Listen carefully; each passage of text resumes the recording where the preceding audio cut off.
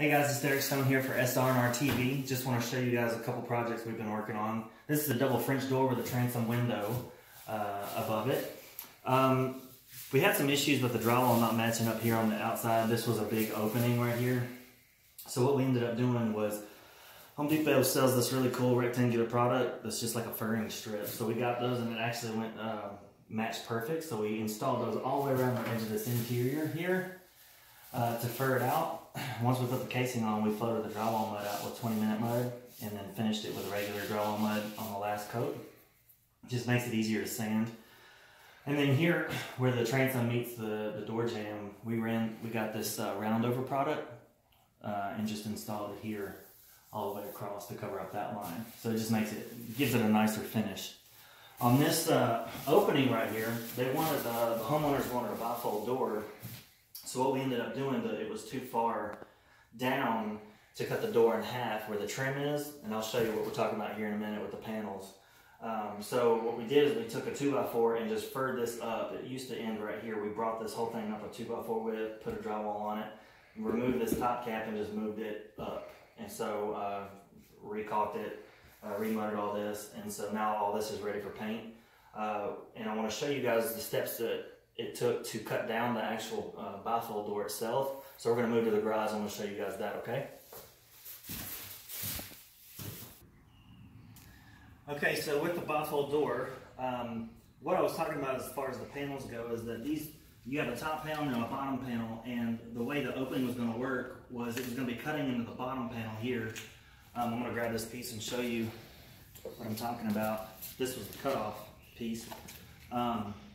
Is that 54 inches was way down here from the top of that door, so I didn't want to cut in the middle of this panel, kind of look stupid. So in this middle part, what we did is we just measured the distance of the opening and we brought the bottom of that door up, the bottom of the opening up. So when cutting the bottom of this panel, you make your measurements, whatever it's got to be. I used a straight edge, which was a 2x4 because I had one handy. You can use a level or anything that's straight, 1x, whatever it is. Always clamp it on the inside so your saw can pass by it without hitting it.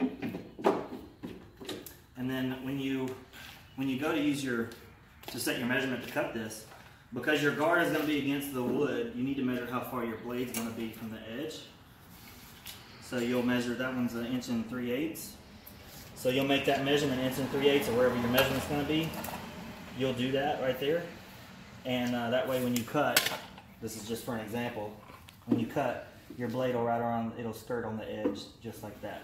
And it'll have a flat surface. What that result is it gives you a straight edge.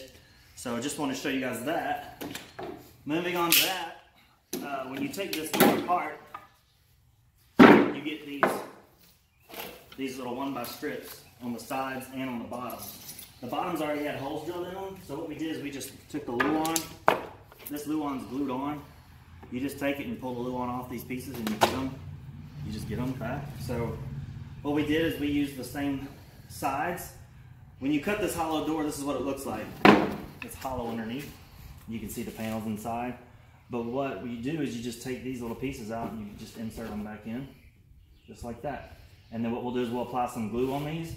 We'll insert these back in and we'll set them flush, and then we can paint the door and install it. All right. You guys like this? Subscribe. Be a fan. We love you guys. Have a good day.